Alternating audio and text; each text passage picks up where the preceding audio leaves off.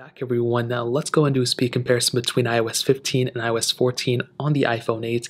Now the iOS 15 device is on the right, the iOS 14 device is on the left. An easy way to tell which one is which is if you swipe up from the bottom, you can see one has focus mode, one doesn't. 15 does have focus mode, so all the apps are clear on the background. So phone calls 3, 2, 1.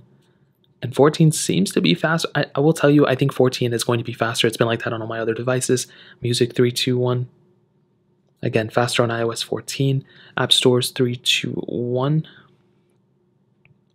And again, much faster on iOS 15. That was actually a pretty big difference right there. Scrolling through, you can see, I think you're going to get around the same scrolling speed. Actually, I glitched up a little bit on iOS 15, or 14 for that matter. Clock, let's do that one. 3, 2, 1. And about the same there too, not a big difference. We can go and get into camera, 3, 2, 1. And I'm just loading up these apps in the background when I do my RAM management portion of the test. Let's get into news, 3, 2, 1.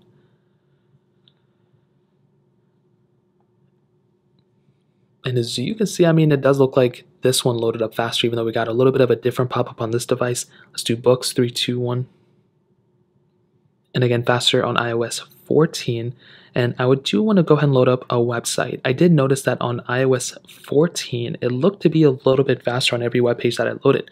So if we go into Bing, 3, 2, 1, I want to say 14 was faster, but maybe 15 was faster. That was a little bit of difference, I will be honest. It's also a different one. Yahoo, 3, 2, 1.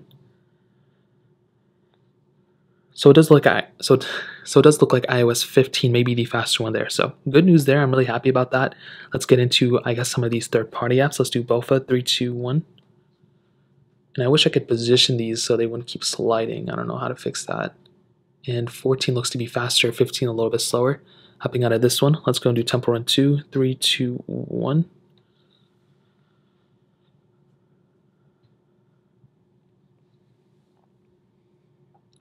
And I guess we do have a pop-up here. I don't know why that happened. Okay, I don't know. That's very, very annoying. Snake versus Blocks, 3, 2, 1. I wonder if we're going to get that same Game Center thing. That's actually a very annoying pop-up. And you can see faster on iOS 14. Much faster on iOS 14. That was a pretty big difference right there. And we have an iCarly ad out of nowhere. That's very surprising. You can see, I mean, roughly around the same gameplay, but that was definitely faster on iOS 14 for sure. Hopping out, it just seems like I have to click the home button twice on iOS 15 for some reason. Let's go into Quizlet, 3, 2, 1. I think it was a slower app opening on the iOS 15 as well when I clicked on the app. Dropbox, 3, 2, 1. Actually, it looks about the same. For that app, it looked a little bit different. I think 14 was faster there. Twitter, 3, 2, 1. And I think iOS 14 is the faster one there. Facebook, 3, 2, 1. And iOS 14 looks to be faster there. Hopping out of this one, let's do Netflix, 3, 2, 1.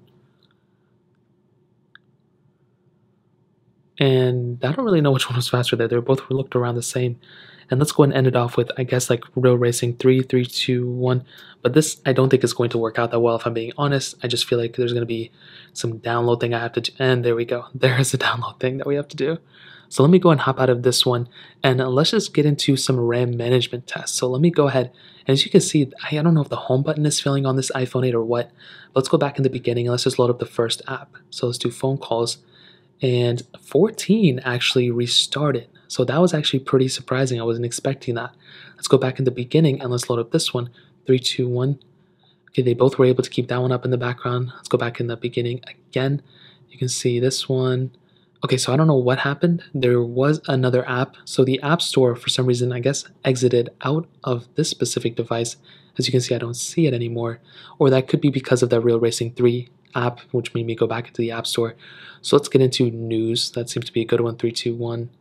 Again, 14 actually restarted. So even if iOS 14 was faster, it does seem like RAM management is better on the iPhone 8 specifically. And there's another one. So in iOS 15, it could potentially be the case that, the RAM management is better on the iPhone 8, but I am getting some problems with the home button where some reason it doesn't register it sometimes, even though on iOS 14 it does. So ultimately, that's kind of how I would sum it up. Again, do not install this update. I would recommend staying on iOS 14 official right now. Even if iOS 15 looks a little bit better, stick with 14. You're really not missing out on too much. So that's essentially it.